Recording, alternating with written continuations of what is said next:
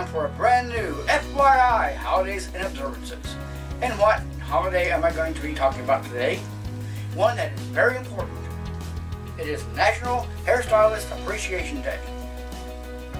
See how important that is? Annually, on April 25th, we celebrate National Hairstylist Appreciation Day, as they are often overlooked for all the jobs they actually do. Do hairstylists just cut hair? Of course not.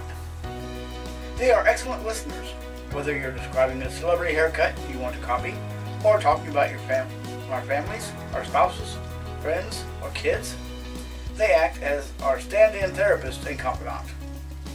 They are artists, perfectionists, color chemists, angle mathematicians, supportive therapists, and more, and have influence on how we feel about ourselves and how we view others.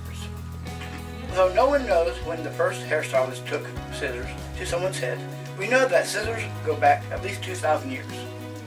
Haircutting has been common since the Middle Ages.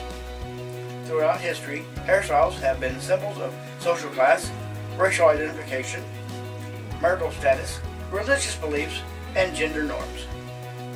For example, in the middle 18th century, the poof style developed for both men and women emphasized volume, curls, utilizing everything from wigs, wire, cloth, and animal hair to develop the effect. Just look at Marie Antoinette.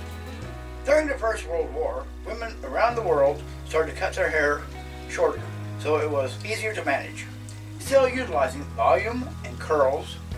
During the 1950s, men's hairstyles were mostly short, with some volume and hair gel styling.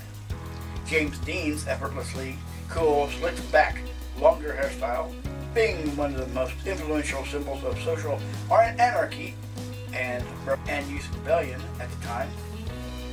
The hairstylists who can cut hairstyles through the ages, change our look, alter how we feel about ourselves overall in one appointment, deserves to be celebrated.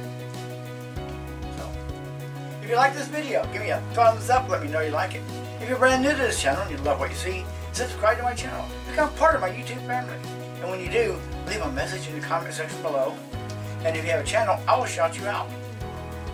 And of course, if you wish to, you may write me a letter. You can send it to Kenny Davenport at P.O. Box 198, Crossville, Tennessee 38557.